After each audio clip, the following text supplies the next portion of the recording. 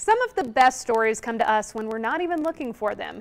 A few members of the KPAX crew were getting ice cream this week, as we do, and we noticed an artist at work just across the street.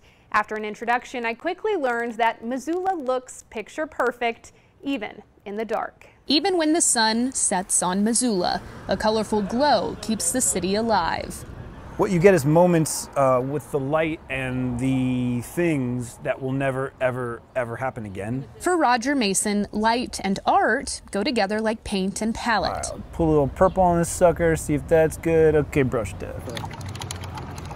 He's new to Missoula, and what better way to get to know the Garden City than to see it through the lens of an artist. So far, so good. It's just so dang quiet. Folks are real friendly. Mo Club, Dairy Queen, Red's Bar, he captures Missoula fossils because even as a newcomer, he understands the changing landscape of this place. Things that are kind of disappearing and being bulldozed and being replaced with condos, they're gorgeous and light spills out of them. The art of painting in public is sharing these moments with, well, anyone passing by. It's a postcard. You can mail it to someone. But the light's quickly fading, so Reds can wait. If he hurries, he can make it across the bridge. He is, after all, painting the town, from Reds to the Roxy.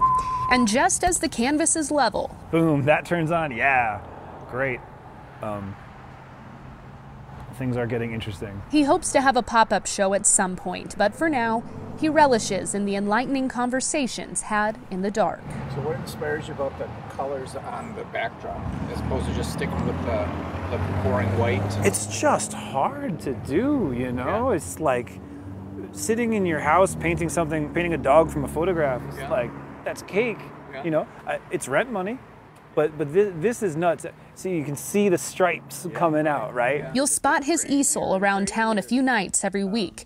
Each chat with a local makes him more of a local treasure. Painting is beautiful. Why, thank you. Foot traffic may be slowing down, but an artist and his headlamp will light the way.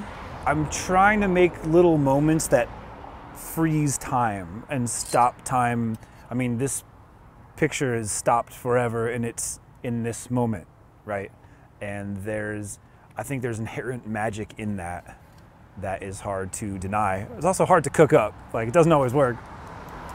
But if you put a light bulb on your head and work every night, it'll happen. A moment, a beacon, illuminated. I can't live without doing art. It's not gonna work. In Missoula, Megan Mannering, MTN News.